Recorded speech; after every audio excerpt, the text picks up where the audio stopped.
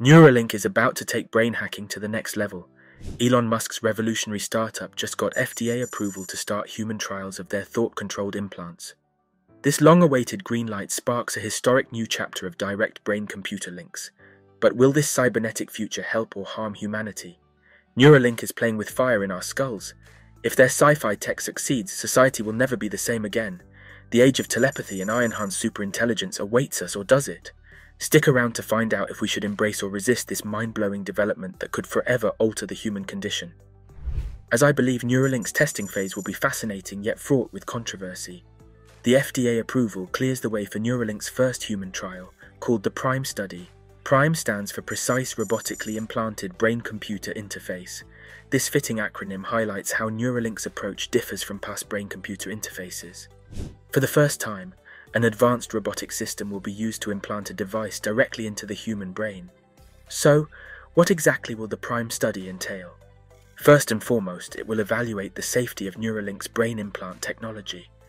Known as the N1 implant, this tiny device features ultra-thin flexible threads that are designed to be threaded into the outer layers of the brain.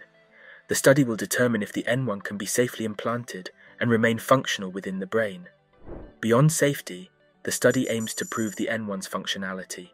Specifically, can the N1 interpret brain signals accurately and enable paralyzed patients to control digital devices? To put the N1 through its paces, Neuralink has enlisted paralyzed volunteers to test controlling a computer cursor and keyboard using brain signals alone. This level of functionality would be life-changing, granting independence to those with limited mobility. But how does the N1 get into the brain in the first place? This is where Neuralink's robot surgeon comes in. Known as the R1, it is the secret weapon that will allow the N1 threads to be implanted with unmatched precision. Imagine a highly advanced sewing machine, and you'll get the idea. To implant the N1, the R1 robot will first drill a small hole in the patient's skull. It will then insert a needle into the brain's motor cortex, the region that controls the intention of movement. With its robotic arm, the R1 will carefully stitch the N1's flexible polymer threads into the outer layers of the cortex. Each thread contains multiple electrodes to maximize signal recording. This process allows the N1 to tap directly into the brain's neural activity. When a paralyzed patient imagines moving, the N1 is able to detect the firing of motor neurons. It relays these intention signals via Bluetooth to a Neuralink app. Powerful algorithms then translate the signals into commands like clicks and cursors to control digital devices. The R1 ensures the N1 is stitched into exactly the right spot to pick up intention signals. Past brain implants relied on imprecise manual placement, leading to inconsistent results. The R1's precision targeting allows for repeatable implantation, setting the stage for more predictable outcomes. Neuralink's robotic implantation system opens the door to a new paradigm in brain-computer interfaces. For patients participating in the PRIME study, it could be the key to regaining control over their lives after paralysis. The R1 and N1's performance will be closely watched by both regulators and the medical community at large. All eyes are on Neuralink as their revolutionary approach heads into the human testing phase. Additionally, during the study, patients will attempt to control digital devices using only their brain activity, no movement required. The initial goals are straightforward but revolutionary. Can thoughts alone move a computer cursor and type on a digital keyboard? What do you guys say? Furthermore, by imagining physical movements, patients' brain signals will be picked up by the implanted N1 threads in their motor cortex. Just thinking about reaching out your arm is enough to fire neurons in this region. The N1 converts these intention signals into commands relayed to a Neuralink app. With enough practice, patients can learn to steer a cursor smoothly and type sentences through sheer willpower. This level of control would profoundly impact paralyzed patients' quality of life. Imagine browsing the web, communicating online, or even creative expression through digital art, all without moving a muscle. Neuralink's technology aims to make activities many take for granted accessible again for the paralyzed. But the journey to get there during the PRIME study is intense. Patients will undergo initial implantation surgery to embed the N1 threads using the R1 robot. This is followed by 18 months of active testing and training with the Neuralink system. Patients must commit to at least 2 brain-computer interface training sessions per week with Neuralink's research team. That's over 150 sessions to refine performance and control. Additionally, follow-up visits every 2 months will assess safety and function. The study doesn't end there either. After the intensive 18-month period, patients enter 5 years of long-term monitoring. Checkups every few months allow researchers to continue evaluating N1's safety and performance over time. In total, signing on for the PRIME study is a 6-year endeavour. Clearly, this technology still has much to prove. For their first human guinea pigs, Neuralink is targeting an exclusive group.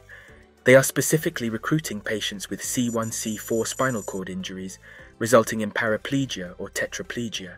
Also sought are those with advanced ALS causing complete loss of movement. These populations face the most severe physical limitations, having virtually no ability to interact with or control external electronic devices. By focusing on those with the greatest paralysis, Neuralink aims to prove its technology's potential to restore lost function. Yet Musk sees Neuralink impacting far more than just paralysis in the future. He envisions a world where N1 implants treat all manner of neurological conditions. In his view, Neuralink could one day reverse the impacts of spinal cord injury itself, restoring movement to the paralyzed. Even more speculative, Musk suggests neural implants may combat brain diseases like Alzheimer's, Parkinson's, and ALS. Despite a lack of scientific evidence, he bets that one day Neuralink's technology could even slow or halt the progression of neurodegeneration. And looking even further ahead, Musk positions neural implants as a way to connect our minds directly to artificial intelligence. He contends devices like the N1 will be crucial for merging with AI, preventing humans from becoming obsolete. But what do you guys say about it? Is Musk's vision feasible or mere fantasy? But on the other hand, when we talk about animal testing, even though it enabled Neuralink to iterate quickly, it also came at a cost. An FDA report revealed over 85% of their animal test subjects experienced adverse effects. Additionally, lack of veterinary care led to some animals suffering significant injuries and even death. Critics argue that Neuralink rushed animal testing, prioritizing speed over ethics. They question if safety is being compromised to reach human trials prematurely.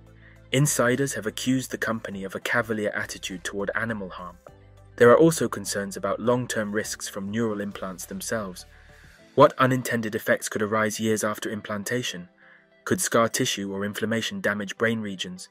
Might electrodes lose signal fidelity over time? Past brain implant attempts saw electrodes fail within months or years. The longevity of Neuralink's thin, flexible threads remains unproven. There is much still unknown about the brain's reaction to foreign devices over decades. These risks must be carefully weighed by any potential human test subject. Yet for some paralyzed patients, the potential benefits may outweigh the risks. Neuralink's technology could significantly improve independence and quality of life. That promise fuels hope despite the uncertainties. And that's all for today.